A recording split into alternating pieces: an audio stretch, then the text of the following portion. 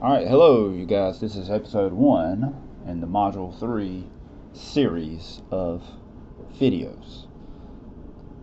Alright, first thing we're going to discuss is simple interest. Simple interest is a very important concept.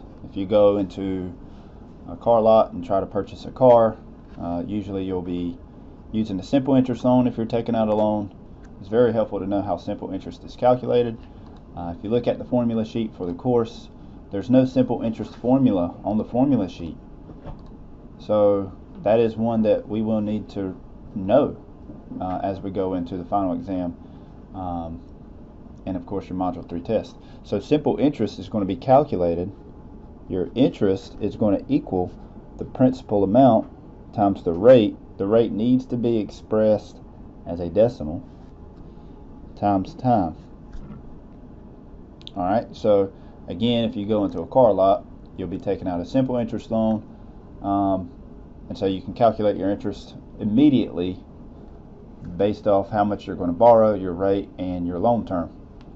This first problem that asks you to use simple interest is going to say calculate the money you'll have at the end of the indicated time period, assuming that you earn simple interest. So this is going to be an investment.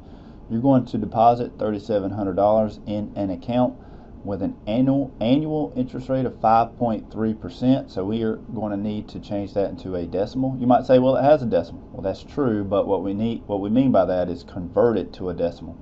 And that percent sign means per 100. So you could convert that very quickly by dividing by 100 or moving the decimal place 2 units to the left for 20 years. So read very carefully the amount you'll have at the end. So this formula that I have right here is going to calculate the interest that you earn. So if I know that the principal is $3,700, I'm going to multiply that by the rate. The rate as a decimal is 0.053 times 20 as the time. So I'm going to come over here and I'm going to calculate that.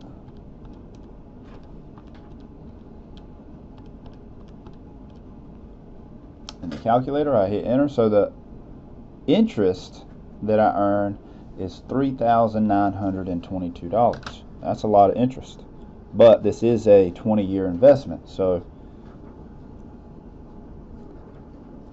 at a 5%, little over a 5% rate. So you know you're going to earn a lot of money in interest. That's your interest. If you try to put that into your box here, it's going to say that you're incorrect, and the reason is because that again is your interest. And so if you're asked to find how much money you'll have at the end of this 20 years, well, you earned that in interest, and so your accumulated amount is going to be what you invested, the principal, plus any interest that you earn. And so it's going to be the $3,700 as the principal plus the $3,922 as the interest earned, for a total of, well, you take that, you add the $3,700 initial investment, so you should have $7,622 at the end of this 20-year investment, which sounds like a lot, but that is 20 years. So if you decide to do something like this, you might want to take inflation into account. Fantastic. There that is. Alright, so what I've noticed in teaching this course and teaching other math courses is students do typically get confused, especially when you're doing multiple different formulas in the same module. Simple interest and compound interest are not the same, and so in the next video I'll talk about compound interest. But if I go back to this right here, this question, let's pull this out right here. Your accumulated amount is equal to your principal plus your interest. Now what I want to think of, I want to do a little bit of algebra. We've discussed a little bit of algebra in the last module, so let's see if we can kind of follow this. The interest is the P times the R times the T. So what I could do is say the accumulated amount is equal to the principal plus the interest, but use this instead of I.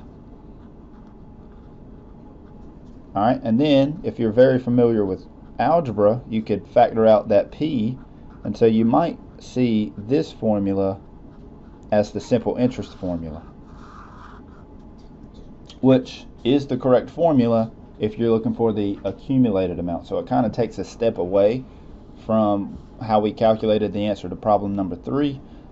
You could simply use this formula right here and calculate the accumulated total in basically one step, but you do have to be very careful when typing your stuff into your calculator. That's one thing I want to emphasize in these videos.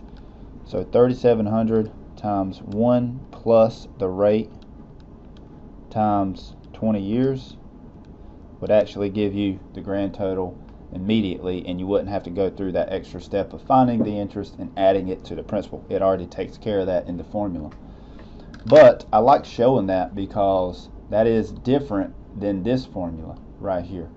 Even if your n value, which in this video we're not going to discuss what that means, but if I plug in a 1 in for n, I'll still get a different formula than this one. So you do have to be very careful, and that will be more discussed in episode 2.